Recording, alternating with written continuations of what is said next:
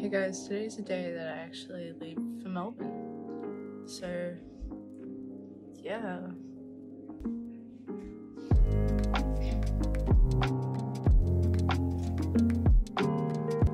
I'm probably gonna stop at Macca's brekkie, but otherwise I'm on a big drive.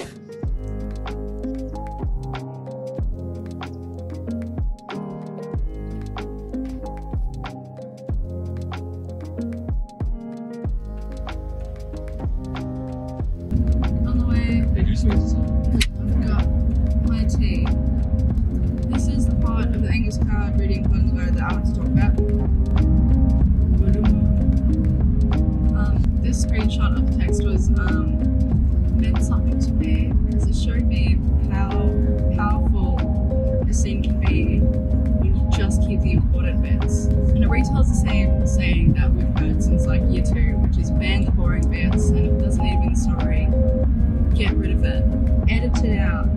Here's 3 things about copyright that everyone should know.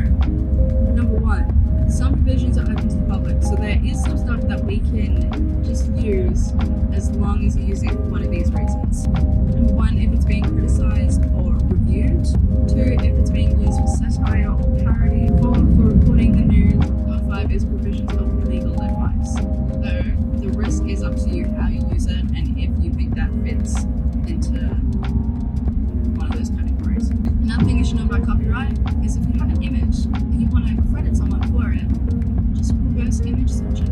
It'll tell you where it came from. Number 3 is that academic misconduct, or not referencing can be seen in many ways. Plagiarism, contract cheating, collusion, and exam conduct. So be careful. There's lots of ways that you can plagiarize.